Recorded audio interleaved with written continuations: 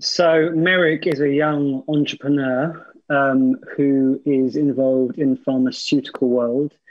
And he finds out very early on in the film that there are people in the world who are immortal. And this immediately interests him.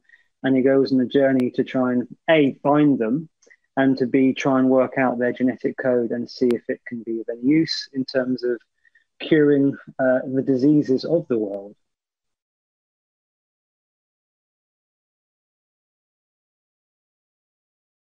Well, for Merrick, what really excited me about the script was the fact that there was so much nuance there. You know, you meet him, and he's not your out and out villain in terms of he wants to destroy the world from the off.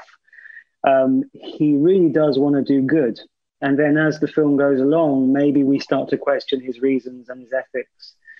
So that is what drew me to him. It wasn't a sort of it was a journey that had its sort of that move that turned, and to play as an actor, that's always an exciting prospect.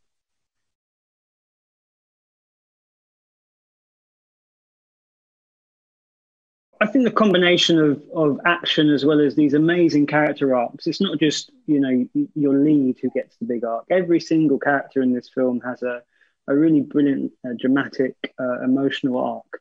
And watching it for the first time, that is what sort of blew me away. You go from these very complex character studies, and you just go straight into action, and that combination makes for a really thrilling film.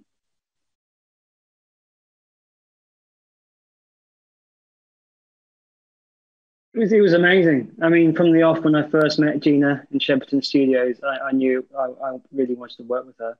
Her energy is infectious. The way she handled the set was incredible. What she wanted the film to be was just an incredible thing from start to finish, really. And I always say this on film sets: it always starts from the top. The director sets the tone, and then we kind of follow. So Gina was a brilliant leader.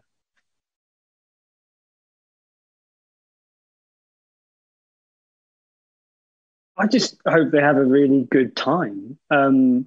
It's a thrilling ride. It's got amazing action sequences, as well as it throws up some very important questions as to what is important about our lives. What are the things we should treasure?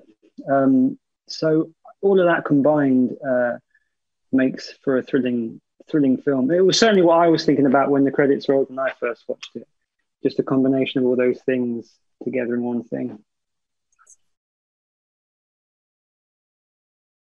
Hey Lisa, here with a bonus movie fact. Did you know that the set for the Ten Commandments was buried underground for decades? Cecil B. DeMille, director of the 1923 film, thought the movie set, including 21 Sphinx replicas, was too valuable to let other filmmakers get their hands on it. He figured it was cheaper to bury the set than to move it, and the artefacts remained underground near the California coast for 94 years before archaeologists found them in 2017. Do you like my shirt? You can get one for yourself in a link in the description.